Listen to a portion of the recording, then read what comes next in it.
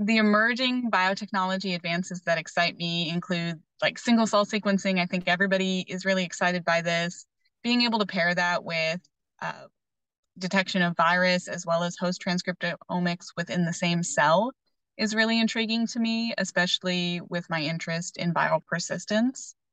I think there's also a lot of advancement in um, nanobodies. So they're not the full antibody, they're a smaller portion, and you can use those for a lot of different technologies.